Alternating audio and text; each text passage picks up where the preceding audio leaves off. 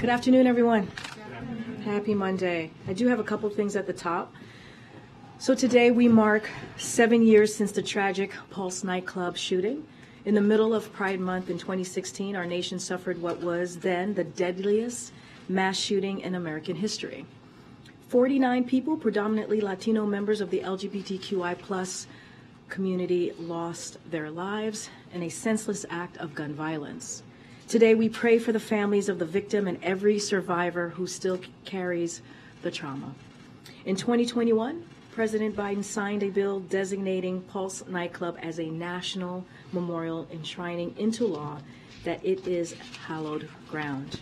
The president is continuing to fight to end the gun violence epidemic and continue to urge Congress to make common sense reforms to keep our communities safe. This Pride Month, the Biden-Harris administration is going to continue lifting the LGBTQI+ community up and honor the victims who aren't here with us today. Tomorrow, the House will mark up the GOP's tax scam 2.0, which they released on Friday. This bill makes House Republicans' values clear. Their priority isn't reducing the deficit, it's giving handouts to rich special interests and corporations that make the debt even larger. Just weeks ago, House Republicans were demanding devastating cuts to programs hardworking Americans count on, from health care to public safety to Meals on Wheels, in the name of fiscal responsibility. But now they are proposing to spend hundreds of billions on tax breaks for big corporations. And they're laying the groundwork to spend trillions of additional tax cuts skewed to the wealthy and big corporations. They would do that while repealing clean energy tax credits that are fueling our manufacturing resurgence, creating jobs, and lowering energy costs for working families. That would ship jobs overseas and raise taxes for the some middle-class families. And they're prioritizing restoring expired tax breaks for big corporations over restoring helping working families that need a little bit more breathing room as it relates to child care and other things that are important to American families. Those are not the president's values. Instead of failed trickle-down policies, President Biden is growing the economy from the middle up and middle out and bottom up. His economic plan would cut taxes for working people, families with children, and it would pay for those tax cuts and reduce the deficit by ending the taxpayer subsidies for extremely profitable industries and making the wealthy and big corporations pay their fair share. That's an agenda the American people support. So just moments ago, we made an announcement from here, and we are very excited to announce that Tom Perez will be serving as Senior Advisor, Assistant to the President, and Director of Intergovernmental Affairs. Tom will build on the tremendous work of Julie Rodriguez. He brings decades of experience to the White House, having served in local, state, and federal government.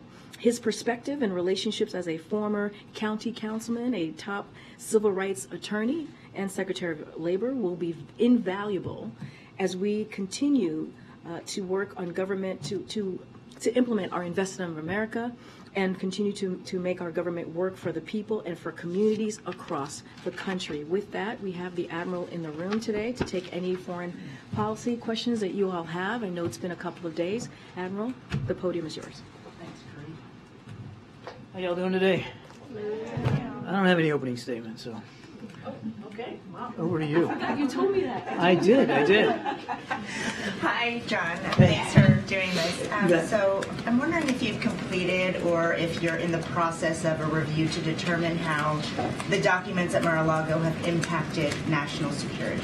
Yeah, so I think the Office of the Director of National Intelligence has already spoken to the fact that they were conducting a national security assessment, and I would refer you to them. I don't have any update on that one way or the other. So today during an interview, Senator Rubio said that there's no allegation that there was harm done to the national security. Does that stand as of now? Again, I'd refer you to the Director of National Intelligence. They are working with the Justice Department on this, and they did say that they were going to conduct a national security assessment. I don't know the status of it. They'd be the ones to talk to you about that. The administration now says that China already does have this intelligence facility in Cuba.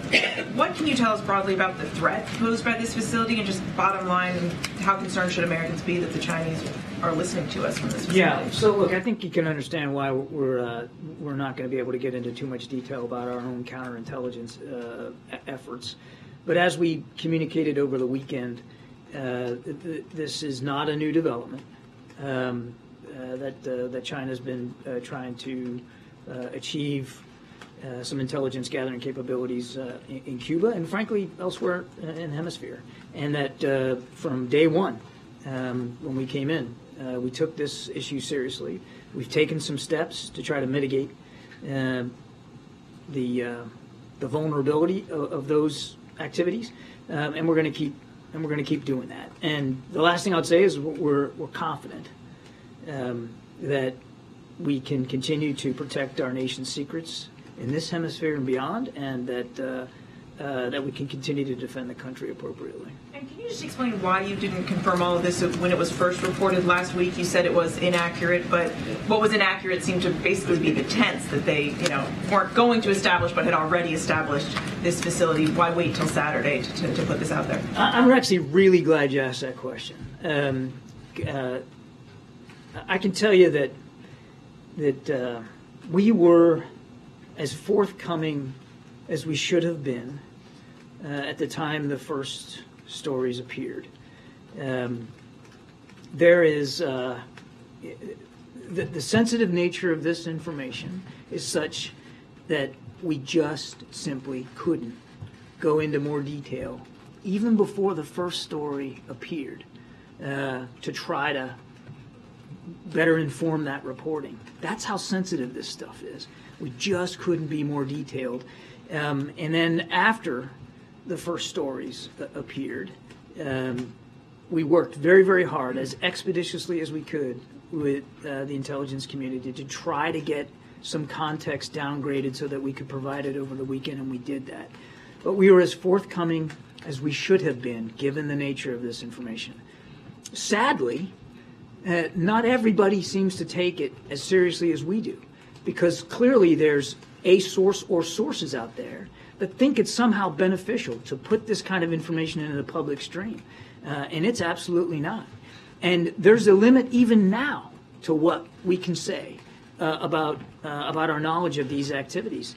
And I can just tell you, as somebody who works with all of you on lots of different sensitive stories, I wasn't about, in any way, shape, or form, to violate operational security by talking in any more detail, either before the first story or after the first story. Go ahead, Nadia. Thank you.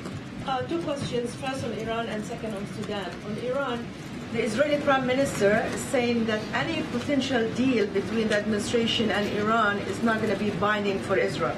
I know the White House denied the talks, but how will complicate the bigger pictures if Israel actually is not cooperating with you and not on board, and how close do you consult with them?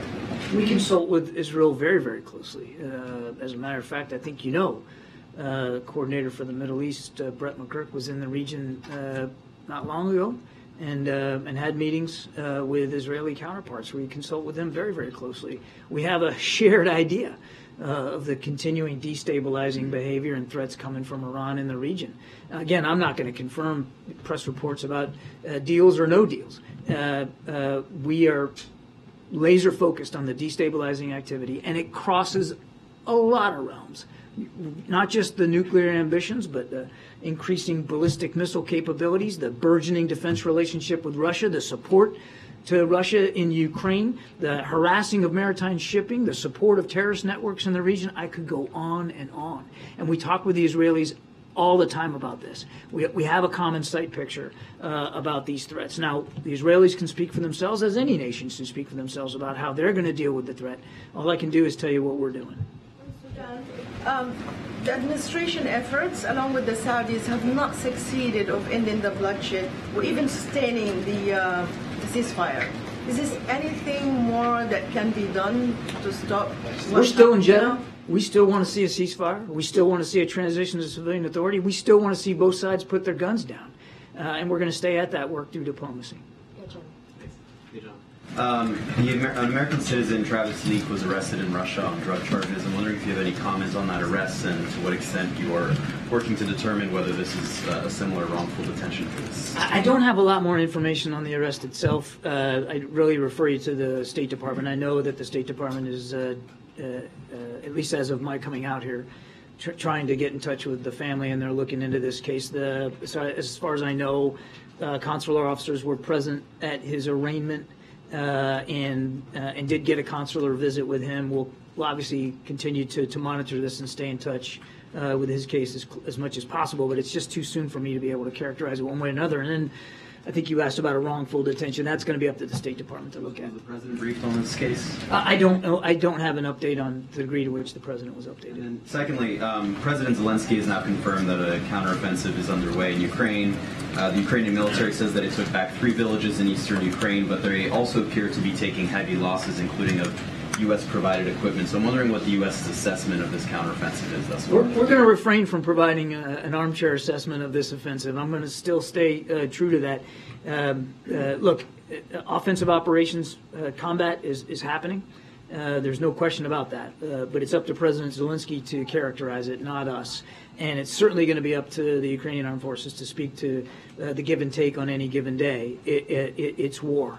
And it has already proven violent. What we're going to stay focused on is making sure that Ukraine can succeed on the battlefield. You saw a package of assistance coming through the USAI program announced at the end of the week. I think very, very soon you're going to see some additional drawdown packages coming from the United States. It won't surprise you that the kinds of things you'll see us continue to give Ukraine are the kinds of things that we know they need in this particular fight. Can you now tell us whether the Ukrainians provided you any notice that these operations were underway? Now that they've confirmed, I know you've been cagey about saying whether or not this is... I'm not cagey, I'm careful. That's it. They had no obligations to give us any kind of heads up or inform us of their operations, nor have they ever in the last 15 months. Just quickly to close the loop on the China-Cuba story, there are many times when we come to you with stories that are based on classified information, I'm sure often to your chagrin. Going forward, should we expect that the administration is not going to be fully forthcoming when we do have stories like that? What you can take to the bank, Trevor, is that we'll be as forthcoming with you as we can. There's all kinds of different classified information out there. You know that. Different labels, different classifications on it. Sometimes there's information that is so classified and so secret that there's a real limit. In fact, there's a real danger to somebody like me trying to provide you a steer before you report. And that was the case here. We were careful. And all I can promise you is that we'll be as forthcoming with you as we can. The fact that we came out a couple of days later and provided some clarifying information does not mean and should not be taken, as I've seen in some of the press reporting, as some kind of walk back. The original reporting, as we said, was inaccurate.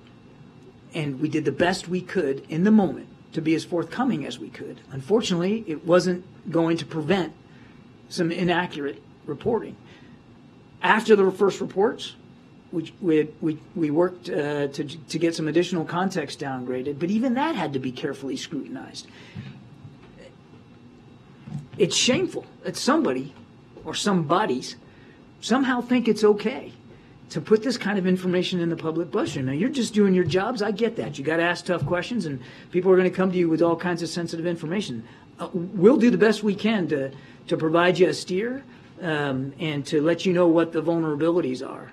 Obviously, you and your bosses make the decision about whether you're going to report on it.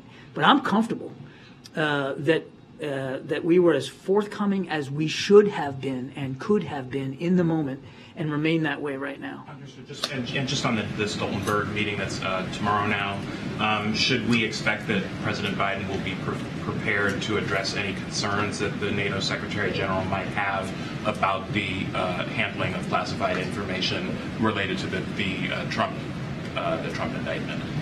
The agenda for the meeting with the Secretary General is going to be pretty wide-ranging. Obviously, it's going to be very, very focused on Ukraine and what the alliance is doing to support Ukraine, what the United States is going to continue to do to support Ukraine, and certainly it's in keeping with the Secretary General's pre-summit travel. He's making his way to all the capitals, including Washington, and that's really going to be the focus. And will the President ask the Secretary General to stay on for another term? I'm not going to get ahead of the President's decision-making with respect to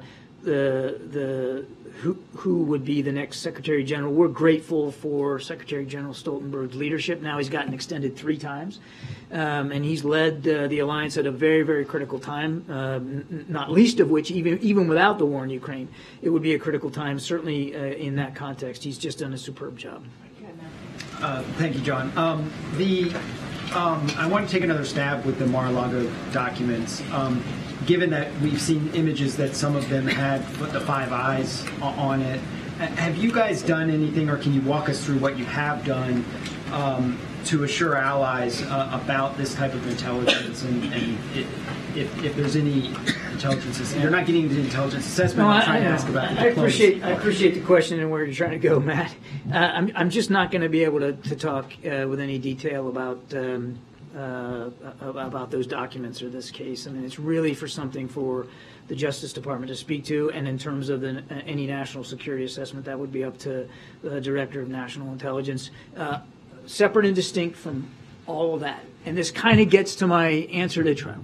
We obviously take very seriously our responsibilities to protect classified information and to protect the nation's secrets, and what we're focused on is doing exactly that, is protecting the nation's secrets, protecting our ability to both collect intelligence and to analyze that and to use it to help better defend the country. That's what we're focused on. You were just talking about it's shameful regarding the Cuba-China thing for that information. I'm not going to characterize it. This is really for the Justice Department to speak to. Okay, and then just quickly on the meeting tomorrow with the Secretary General. Can you walk us through sort of where the president is on Ukraine and whether the president thinks an invitation should be sent for NATO membership to Ukraine? Is there any updates as you guys look toward the NATO summit? Well, without speaking to the conversation with the Secretary General, that hasn't happened yet. Our policy with respect to NATO membership hasn't changed. We obviously still support the NATO's open door policy, and those are discussions that have to be had with all 31 allies, and of course the nation in question here. So we're not taking a position one way or another. I think you know that in Bucharest there was a declaration that made very clear that NATO should be in Ukraine's future at some point in the future. Nothing's changed about that. Are you able to characterize at all what about the initial Wall Street Journal report was inaccurate? No. Okay. And can you be more precise on when precisely China established a base? I know you guys said it was at least 2019. That's as far as you could go. That's as far as I'm going to go today. And trying again on Stoltenberg, does the President believe it's important for the next NATO Secretary General to come from a country that has hit the 2% GDP in defense spending? The President believes that whoever is the Secretary General of NATO should be an individual who the entire alliance can get behind and lead the alliance into the future, because there's a transformative future ahead for the alliance. And whenever this war ends, however it ends, NATO is going to be different. For one thing, it's going to be larger. And Ukraine's going to be different, given the scope of westernization of their military. So whoever the next Secretary General is going to be, again, it has to be somebody that the whole alliance can get behind and can be a transformative leader. I think I'll leave it at that. Thank you. I wanted to follow up on Cuba. Has there been any conversation with the Cuban government about the base or the Chinese trying to We've made our concerns to the Cuban government? Yes, we have. And on Colombia, if you could do you have any comment on the ceasefire announced between the government and the ELN on Friday? No, we're aware of those developments, but we don't have we don't have a position to take right now. We refer to those parties. John, a couple of questions too, to be exact. One, Shekola Robinson. We know that former domestic policy advisor, as well as the head of public engagement, met with family and attorneys about the possibility of extradition of the suspects. Anything new? Because Mexico is saying that they're waiting for the United States to move on the extradition of the suspect or suspects. I'm afraid I don't have anything for you. April, let me, if you allow me, we'll take the question and see if we can get you a better answer. Make sure you get back to me, okay? You mean you don't think I will? I know you will, John. I know you will. But the next question really fast. As we're in this unprecedented moment, and the White House is very aware, I'm sure the President is very aware, and we're waiting for tomorrow, how would you qualify the mood here, as this is such a serious moment with very sensitive information and a former President of the United States? The President is focused on his tasks as Commander-in-Chief, April. Again, we're going to let the Justice Department speak to this. His focus is on making sure, as Commander-in-Chief, that he can continue to defend the country, continue to advance our economic competition with competitors like China, make sure that we can advance our foreign policy around the world. That's where his head is. It's squarely on the work in front of him. But you can't ignore this moment, though. As this president is someone who is a student of history and part of history, to see the person that he was the next in line for to be going through this moment. The President respects the rule of law and the democratic institutions of the United States of America, and he takes very seriously his role as President of the United States in advancing that. And he also, as you've heard Karine say much better than I can, he fully respects the independence of the Justice Department and allowing the Justice Department to do their job unimpeded and uninterrupted, certainly by him or anybody on his staff. John, last Friday, during the press conference between President Biden and the Prime Minister, President Biden again emphasized the solar facility investment in Angola. Is there any possibility in the future President Biden visit Angola to see firsthand this solar facility that he keep emphasizing? He's very proud of the work we're doing on the continent, and in implementing so many of the things that we agreed to implement at the African Leaders Summit last December. And as you heard him say many times, he does plan to visit the continent. I just don't have anything on the schedule right now to speak to in terms of when and where and what that would look like. John, is there an effort to find the source of the leak on the Cuba base now? Nothing on the way. And I guess the reason why this has been characterized as a walk back is that saying that the report was inaccurate left all of us with the impression that this base didn't exist or would not exist. Having heard you saying that you went as far as you could on that, was a reason for your statement at all related to Blinken's travel to China next week? No. And then John Ratcliffe said that the allegation that there was a Chinese spy base in Cuba under the Trump administration is not true.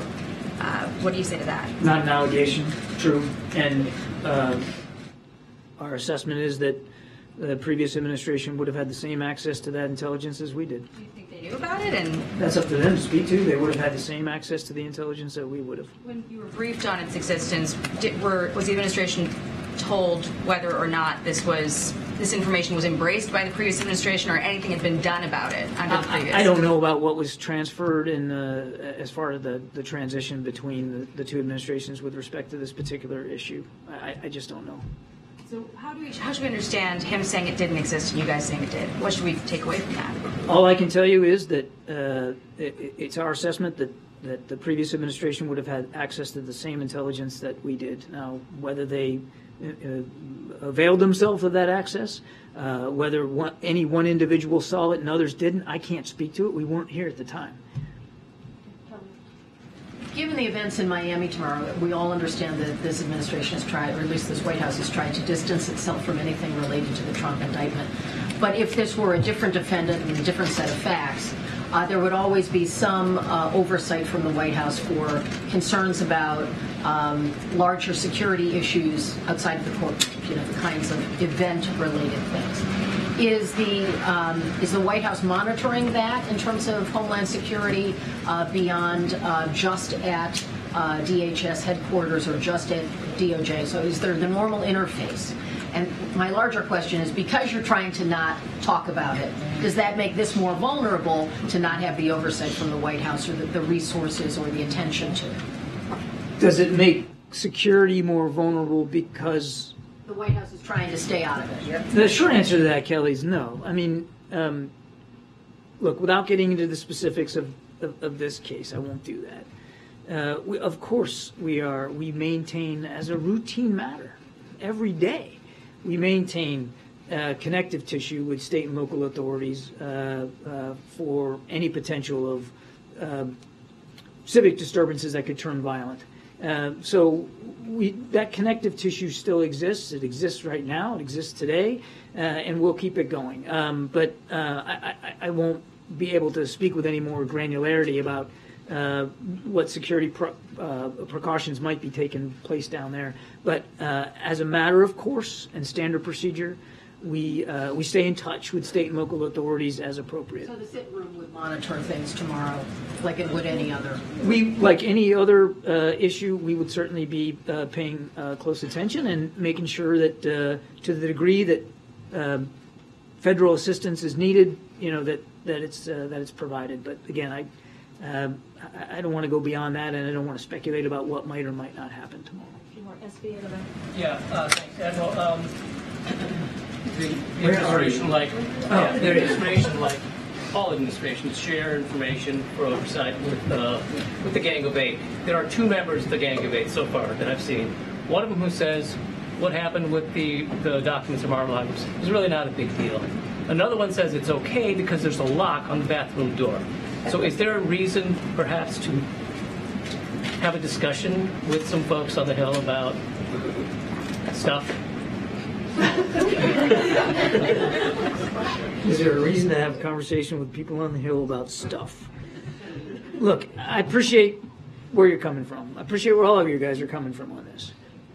I'm just simply not going to talk about this ongoing case. That is really for the Justice Department to speak to, and I'm just not going to be able to go beyond that. Thank you. Thanks. I have trying to keep a follow-up, and that's some Iran questions.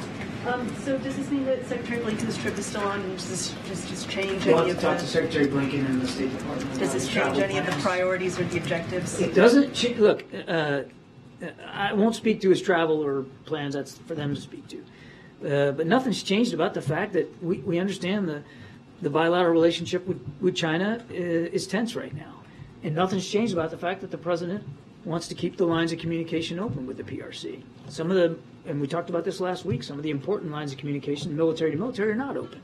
And we want to get them back open. So all of that still tracks. But as for whether this recent reporting out of Cuba is going to affect Secretary Blinken and his travel plans, I would not expect so. But again, I would let you speak to the State Department to talk about that. Iran, I'm sure you know the president of Iran is doing a tour of Cuba, Venezuela, and Nicaragua. Just your reaction, your thought on what he can achieve there and how the U.S. might be countering whatever he's trying to achieve there. And then also, I'm sorry, who is traveling? The president of Iran. And then just on the report that China supplied some drone ingredients to Iran to be sent to Russia. Is there any veracity to that report? Is that true? And if so, what can... I cannot confirm that reporting. And as for the president's visit to Central America, they can speak for their travel habits and their agenda. We don't ask countries in this hemisphere or any other to choose who they're going to associate with or who they're going to talk to or who they're going to allow to visit. That's for them to speak to. We're focused on our own national security interest in the region. Thank you. I mean, look, I can't speak to the agenda or what he's doing or what he's going to meet with. Are we concerned about Iran's destabilizing behavior? You bet we are, and we have and will continue to take steps to mitigate that behavior. Admiral, you were talking about the close coordination that the White House has with the Israeli government. Can you confirm reporting that the Israelis have spoken with the White House about intentions to announce later this month about the building of thousands of new housing units in the occupied West Bank? I can't speak to that. I don't. I certainly wouldn't be in a position to confirm reports of that nature, except to say we have long made clear our concerns about additional settlements in the West Bank, that we don't want to see actions taken that are going to make a two-state solution that much more difficult to achieve. We don't want to see steps taken that only increase the tensions, and we've been very clear about that. Nothing's changed about our policy. White House consider using any of its leverage to discourage a plan of this nature, for example, limiting military aid, anything of that nature, suggesting to Congress perhaps that be something it would consider? Again, nothing's changed on our policy on settlements, and let's not get ahead of where we are right now. Okay, just a couple more minutes. Thanks, Karine. What does Ukraine need to accomplish in its counteroffensive for it to be considered successful by the U.S.? That is a great question for the Commander-in-Chief of the Ukrainian Armed Forces, President Zelensky, to determine what his objectives are and what he wants to achieve. What we're focused on, what our objective is, as I said earlier, is to make sure that he and his troops have all the tools, capabilities, training that they need to be successful. That's what we're focused on. Is there some action that stops short of full membership in NATO that the U.S. and its allies could take in Vilnius that would satisfy President Zelensky's concerns? Well, again, you have to talk to President Zelensky about that.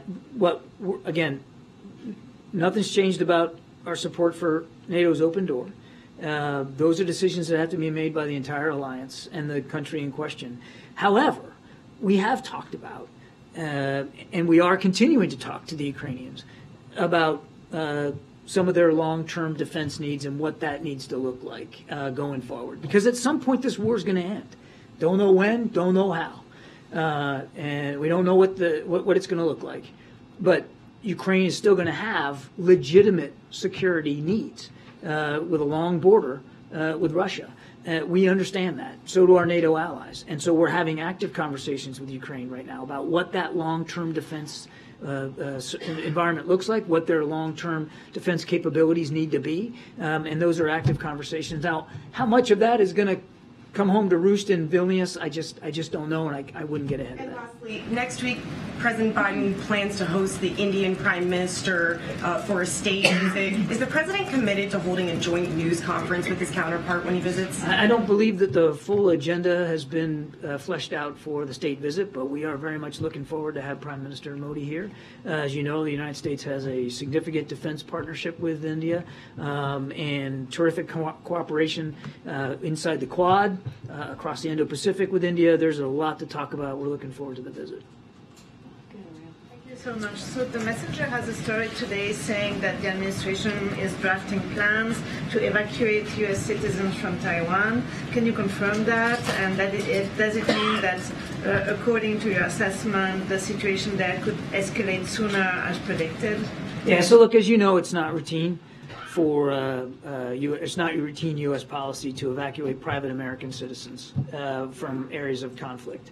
And there's no indication at this time that current conditions in Taiwan would warrant any reconsideration of that policy. As always, we take our responsibility for the safety of our citizens and personnel seriously, wherever that is, all around the world. And we have routine procedures in place to make sure that we're prepared for any type of emergency. Just take 2 more minutes. Thank you. Thank you, Karine, and thank you, John. I have 2 questions about South Korea, China, and Russia. First question, China's ambassador to South Korea, Xing Haiming, said that South Korea would regret it if China loses. And he also criticized that if South Korea sided with the United States, it would regret it. Do you see this as an attempt to retaliate against South Korea? And second question on Russia. Russian President Putin would deploy tactical nuclear weapons in Belarus next month. Do you think that this will affect the international crisis and the increase in North Korea's nuclear threat? Thank you. Okay, Jenny. Look, on the first question, I mean,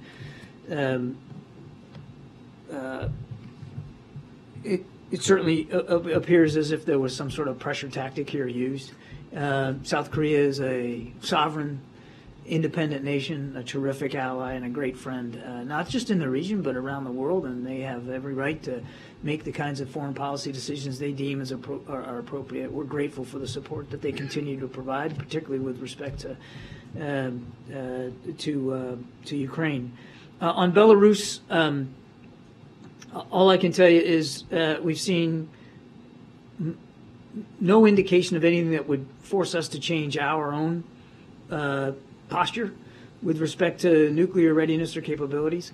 The constant rhetoric, in this case out of Lukashenko, it just is in keeping with reckless and irresponsible ways of talking about nuclear capabilities. But again, we haven't seen any indication that movement of nuclear weapons is imminent or happening, and we certainly haven't seen anything that would cause us to change our own posture. I can't speak for what that irresponsible, reckless rhetoric impact that might have on Pyongyang. I haven't seen anything that would connect the two.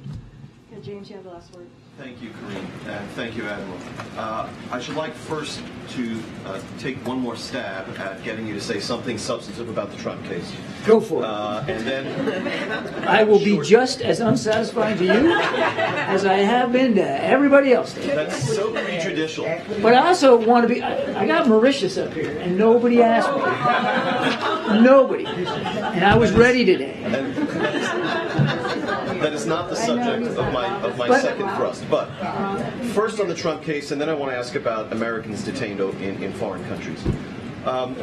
President Biden, in a speech that was an official speech and not a campaign speech last year in Philadelphia, identified Donald Trump and his supporters as threats to the American homeland. And you amplified those comments in one of your Zoom briefings that you held not long thereafter. Does the enrollment of Donald Trump in the American criminal justice system as a defendant, which necessarily entails certain restrictions on his movements and so on, provide for the American people some reassurance that he is less of a threat than he was when the president made those remarks?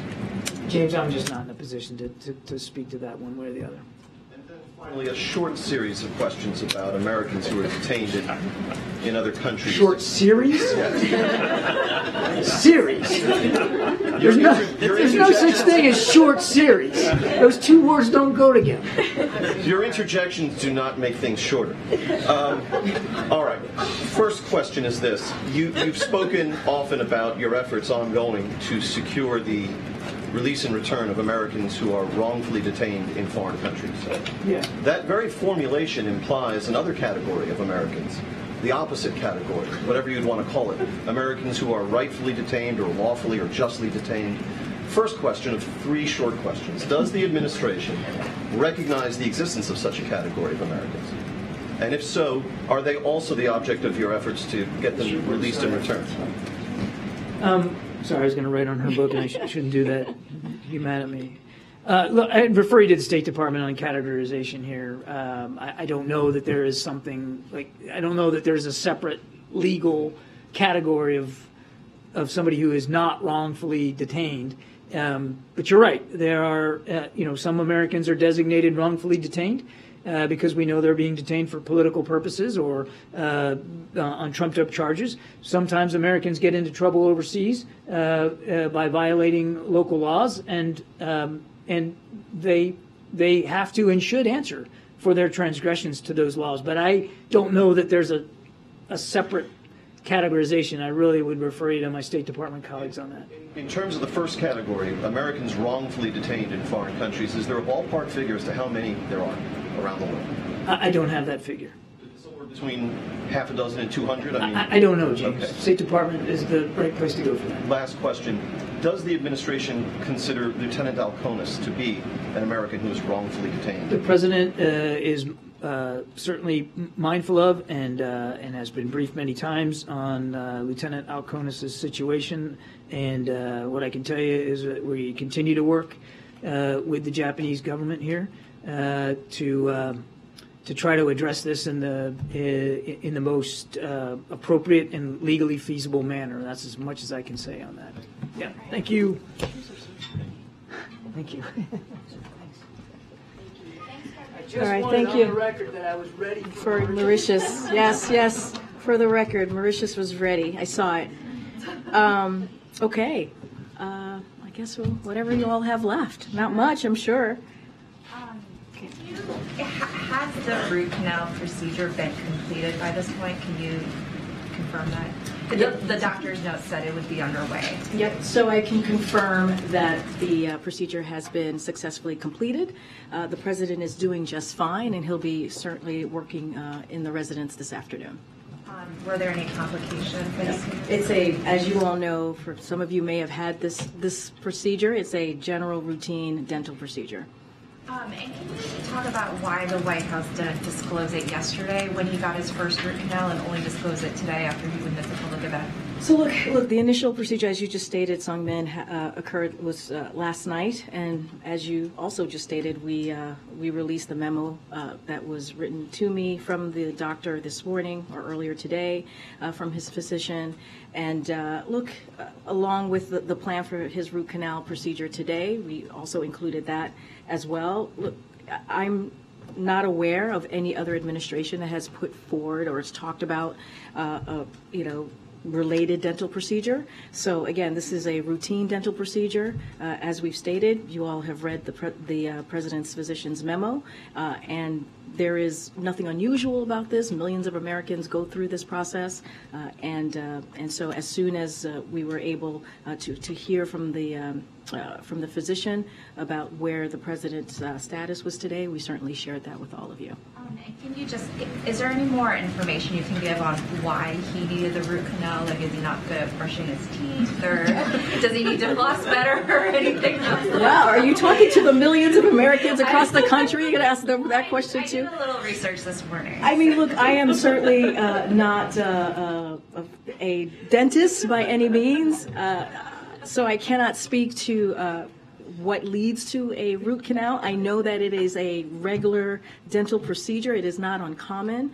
What I can certainly tell all of you, and I think we've said this, you all know this already, we've shared this, he was not put under general anesthesia. The 25th Amendment certainly was not invoked, and he received local anesthesia for the procedure, so I can certainly share all of that. As far as the health of the president's teeth, I cannot speak to that.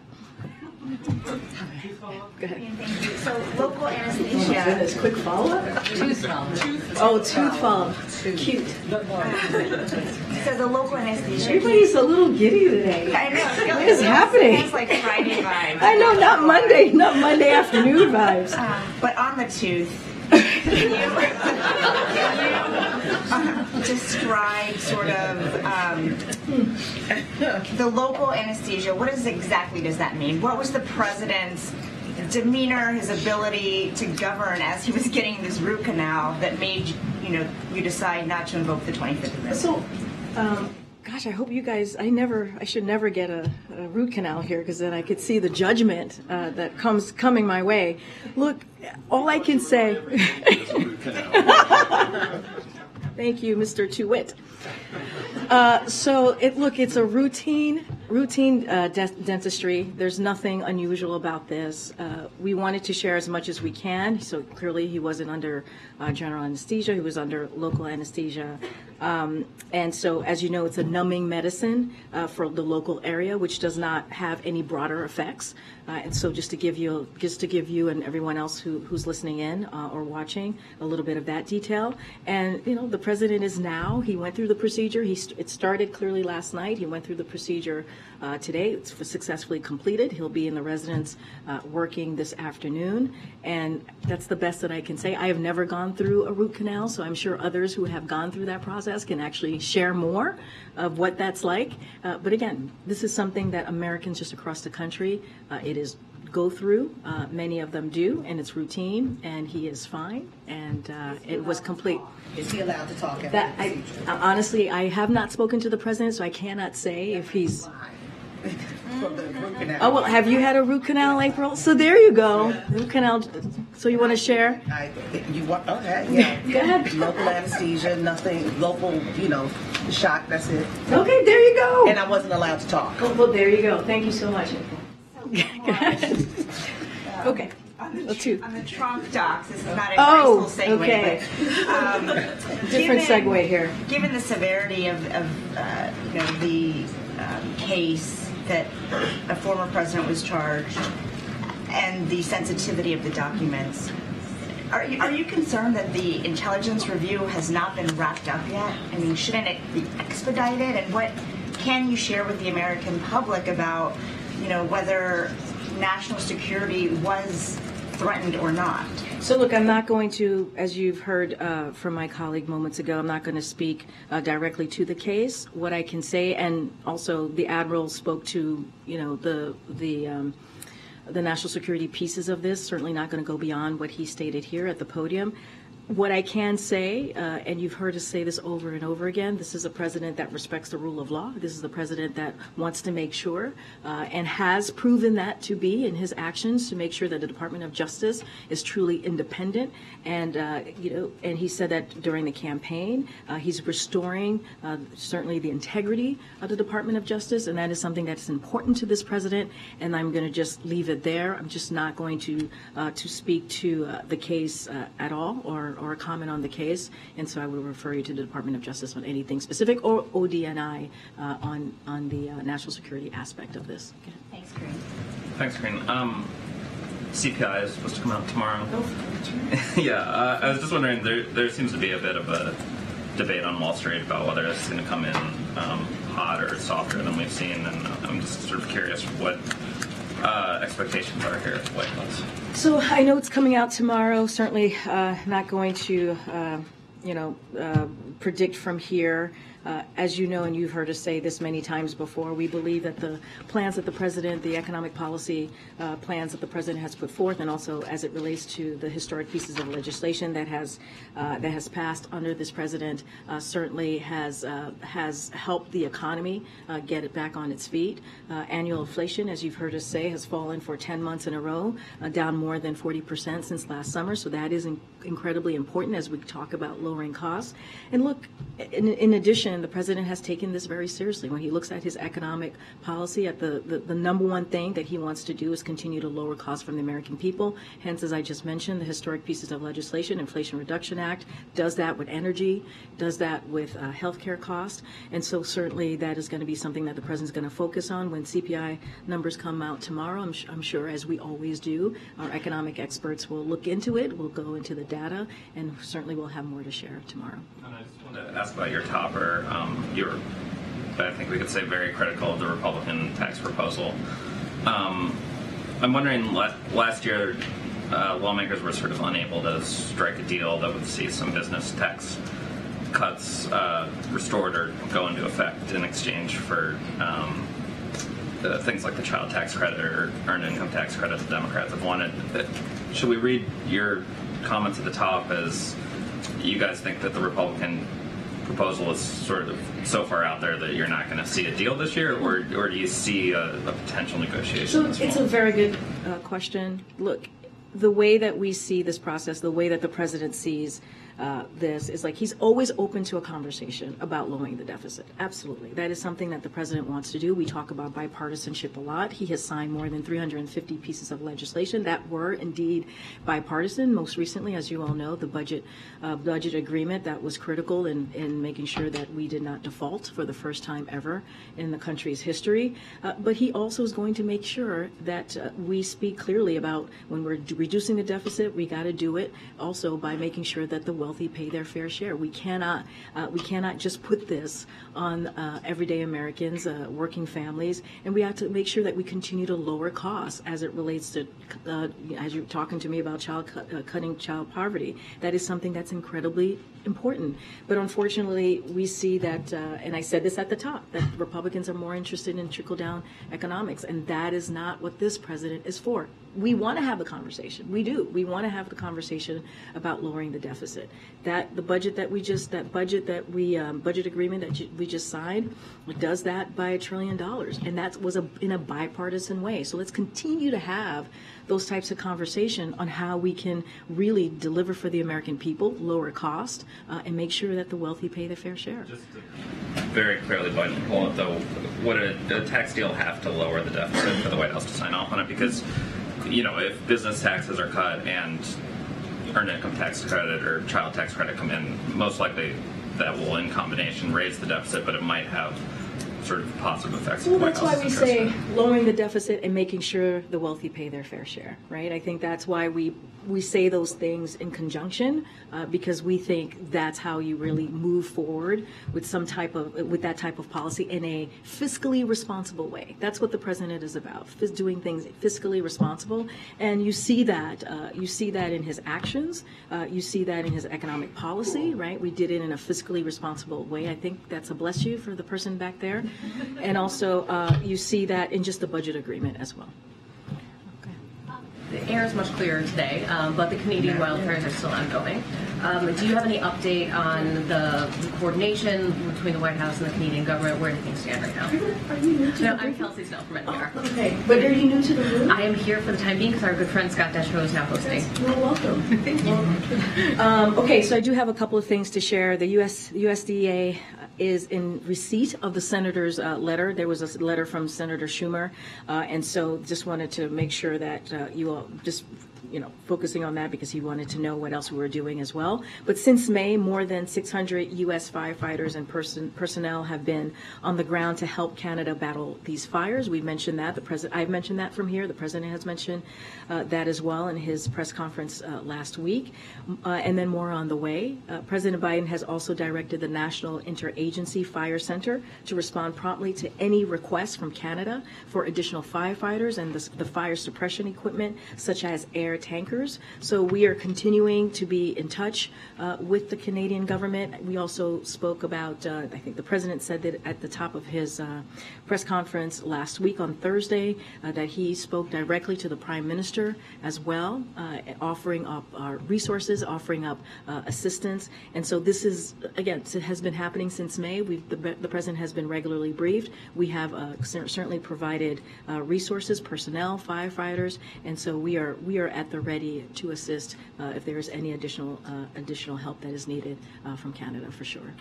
Yeah, Karen, I haven't called her. A couple questions, if I can, on the I-95 collapse. Has the president now spoken with the Pennsylvania governor or Philly Mayor Kennedy about this, and will he visit the site when he goes to Philadelphia on Saturday? So I can say that I don't have any calls to read out from the president as it relates to the governor or the mayor. I can say for sure that Secretary Buttigieg has been in touch with the governor and the mayor. I don't have any travel, amended travel to lay out from the president this week.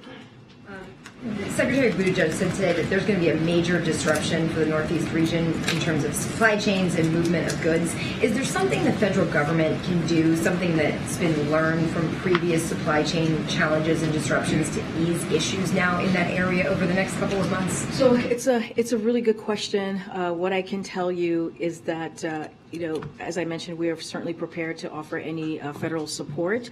The FHWA, which is the Federal Highway Administration administrator, will be administrator, something like that, will be in Philadelphia today on the site to kind of take a look at exactly what happened with the collapse. And so he certainly will be kind of investigating, taking a look. And so, look, this is why the bipartisan infrastructure legislation is so important. This is why the president fought so hard for it. As I was asked about, can we do things in a bipartisan way? Not really asked that way, but I laid out that, yeah, this is something that the president really wants to do. And so that law is going to address crumbling roads and bridges across the nation.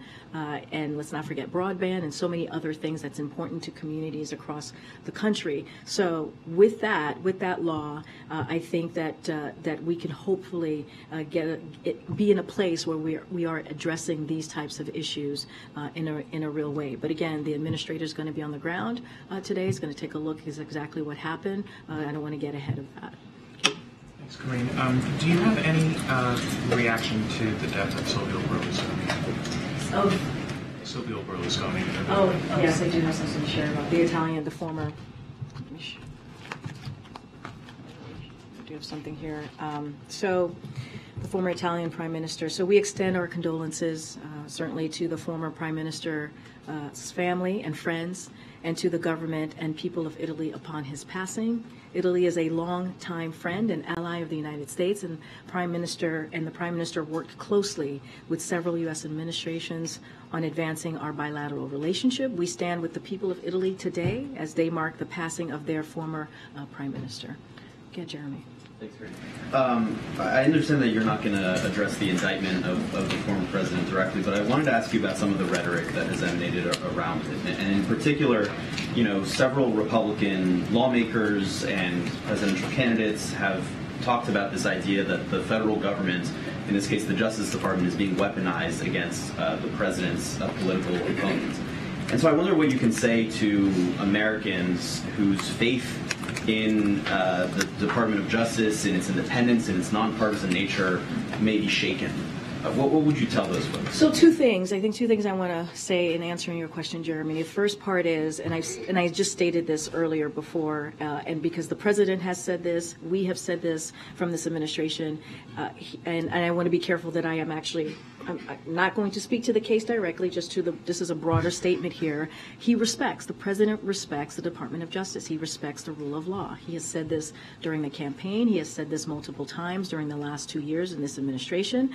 And we want to make sure, he particularly wants to make sure that we restore the integrity of the Department of Justice, that we do not politicize the Department of Justice.